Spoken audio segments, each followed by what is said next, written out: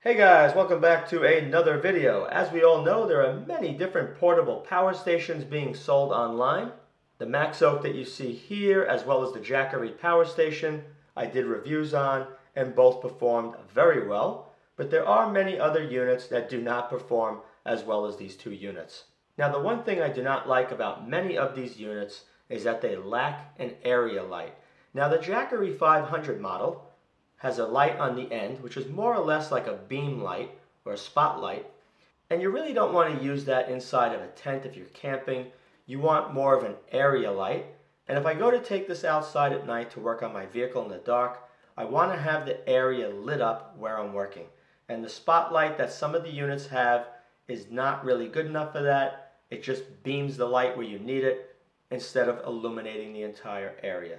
So what I'm going to show you in this video is how to add a COB LED light panel to any of these units.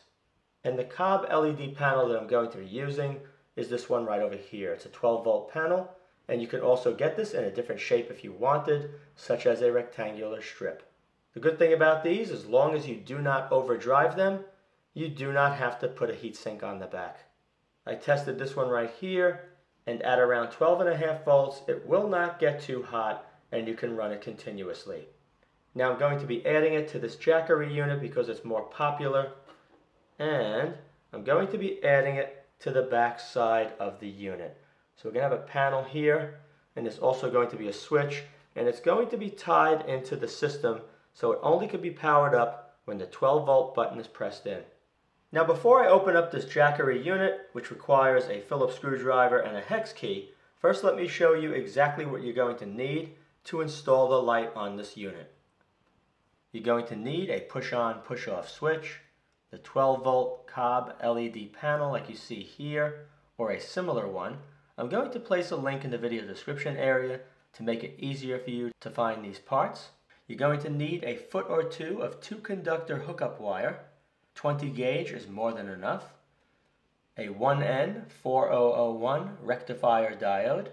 And you're going to need a fuse rated up to 1 amp, or I'm going to be using, which is even better than a fuse, is a PPTC that's known as a resettable fuse.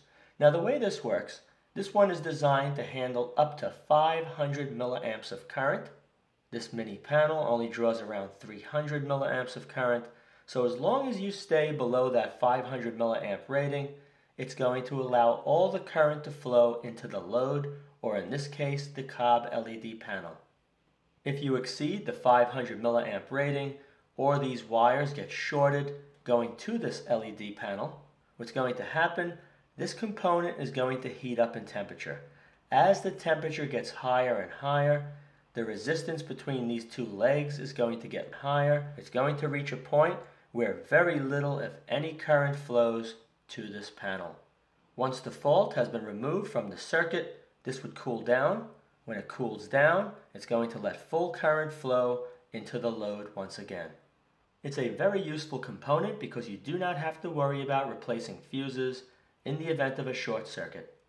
As I mentioned earlier, we're going to be taking this panel and tying it into the 12-volt output on this unit.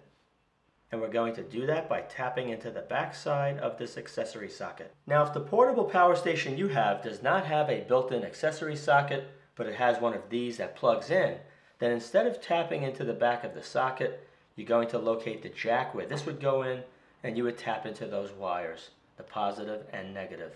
By wiring it up this way, it will not allow the COB LED panel to power up unless you turn on the 12-volt supply first. Once the 12-volt supply is powered up, then you'll be able to push this power button and turn on the COB light. The purpose of this diode is to lower the input voltage to this mini panel.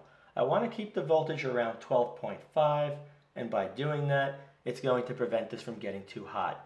You'll have great light output, and you will not require a heatsink. This unit here has a regulated output of around 13.3 volts. The MAXOAK is right around 13 volts, but some units do not have a regulated output. If it does not have a regulated output, you can still use it, but what's going to happen as this battery drains down towards 9.6 or 9.8 volts, when it nears the fully depleted state, this COB LED light is going to get dimmer and dimmer. Not a big deal, but with this unit, it will remain bright all the way down. Okay, let me turn this around. Over here is the screws on this unit. They're all Phillips. And on the end of the unit, you can see over here, there's 4, as well as this side. These require a hex key. So let me unscrew everything and we'll go on to the next step.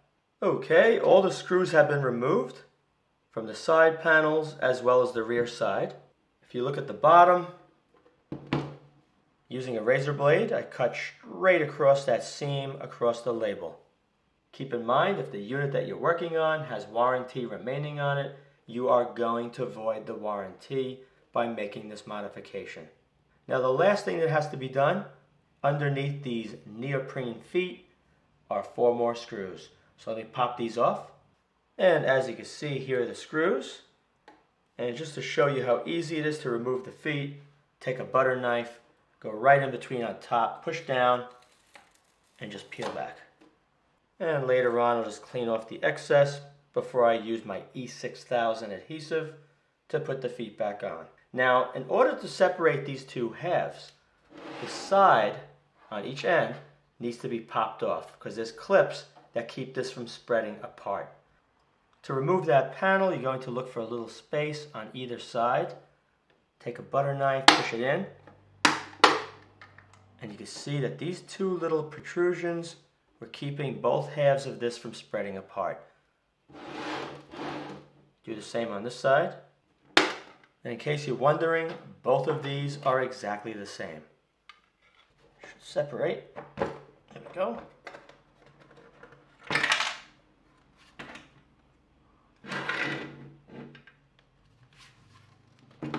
And these pieces just go right in here. Push this off to the side. Okay, you can see the top board over here. This is the inverter board. Down here is your battery bank. And right over here is your battery management board. Now what I'm going to be tying into is right back here. It says 12V. And there's a red wire leading right into it. As you can see on this Jackery Explorer 240, this area right over here is wide open. So it's the perfect space for me to drill a hole in the cover to mount the switch. And that area on the cover is right over here. I could drill a hole right here or on top. I think I'm going to position it right over here so when I'm holding the unit, I can push it with my finger. To drill a very clean hole in the plastic, you're going to want to use a step drill, also known as a unibit. I marked it right over there. I drill it very slowly. One more. I'm going to keep checking the size. Very close. Okay. And as you can see, that fits perfect. Now I want to show you something on the back side. You have this ridge in the plastic as well as the other side. In order to tighten down the nut securely, I'm going to take these cutters and just trim away the ridge here and there so I can put the nut on. Let me do that and I'll come right back. Okay, you can see right over here the plastic has been cut away and it's nice and flush. Now when the switch is inserted, I can tighten this down all the way. And right here you can see how nice that looks installed on the cover. The next thing I need to do is separate the ends of the wire, and I'm going to strip about 1/8 of an inch off, and I'm going to solder it onto this COB LED. The positive is the round circle, and the square on the right is the negative. Once that's done, I'm going to position it near the top, and I'm going to secure it with double stick tape and E6000 adhesive. Once that's bonded, it will not come off. And right over here, you can see a very nicely soldered connection to that board. The next thing I did was drill a 1/8 inch hole right in the center of this panel in the right location for the wires to pass through. Right here, you can see a very narrow strip of double stick adhesive was applied to the surface after the rubbing alcohol. The next thing I'm going to do is take the E6000, apply a bead right here and below it. This is what it looks like when it's bonded in position. The next thing I'm going to do is a little bit of clear nail polish.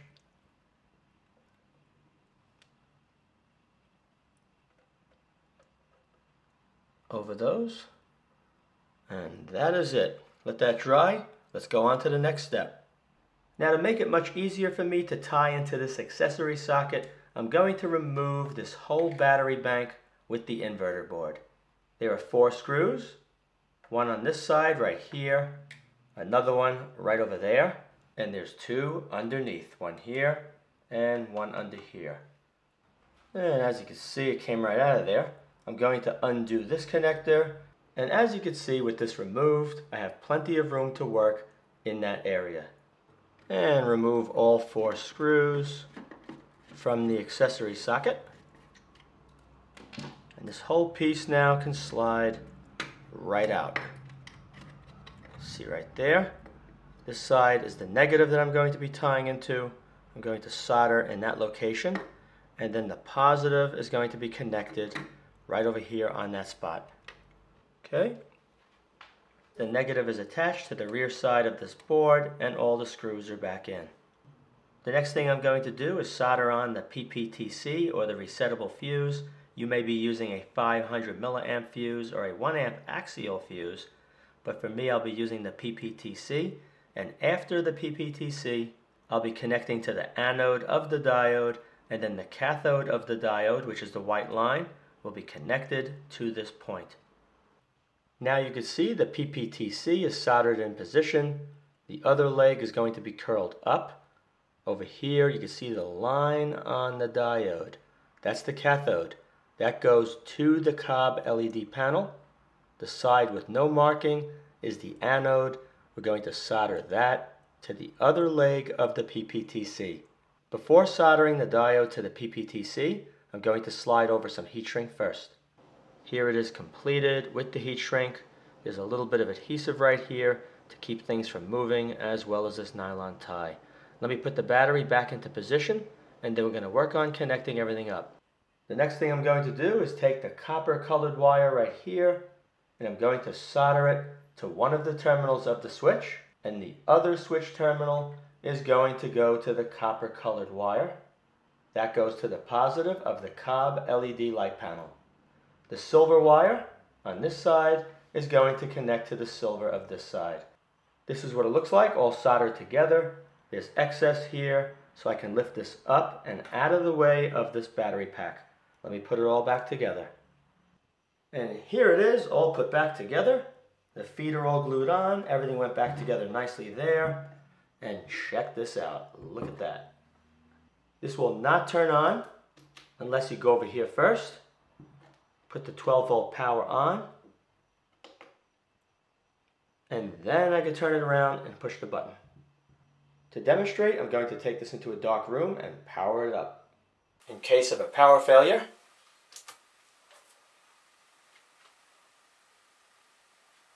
and you can see how well that lights up this bathroom,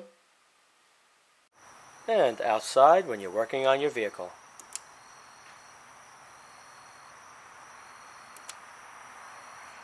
And that's it, guys. I hope you enjoyed this video. If you did, be sure to rate, thumbs up, share, and check out my extensive video playlist for many other videos of interest to you.